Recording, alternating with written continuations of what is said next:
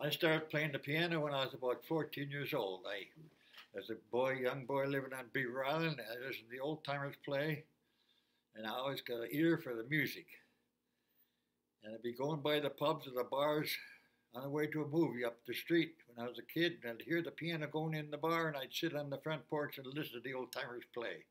Some of the fiddles going, and guitars and mouth organs, and I just liked that piano. So I went to an old folks' home where a friend of mine had a piano, and I sat down and I just started playing it and tried to listen to it and listen to it and listen to it, what I was doing, and all of a sudden each note fell in place and it just went by ear.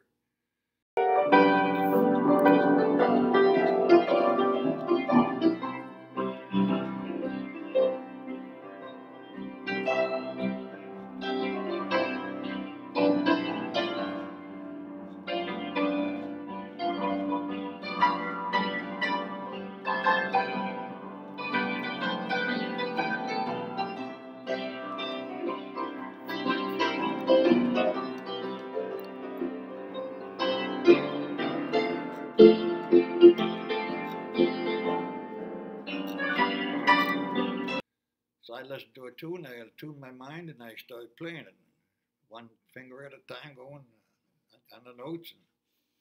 And then I learned the chords.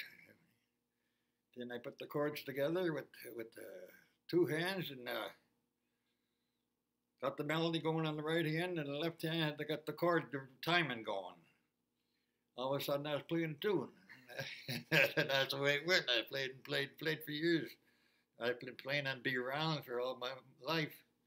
I played for dances here all my life for about 50-some years.